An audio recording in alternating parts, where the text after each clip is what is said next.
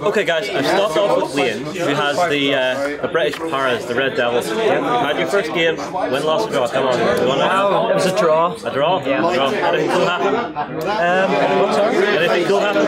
Anything cool. I managed to take out one of his characters with a pate, which was quite good. Yeah, so he got an anti-tank straight into the head.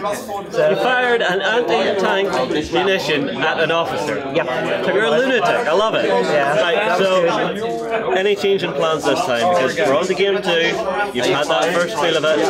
What's going on now on the table? Where are you floating? I'm just trying to keep them safe because they're veteran. If you lose them, they're lost because they're small numbers. Really trying to keep them safe and keep them starting in that cover. Okay, so basically, buildings are your friend. You're wanting to stay in our cover. Right, now, as to your build, have you been spreading them out, or have you just been focusing on a unit to really lock it down? At the moment, I've been losing a lot of order dice at the start, so I'm on the back foot.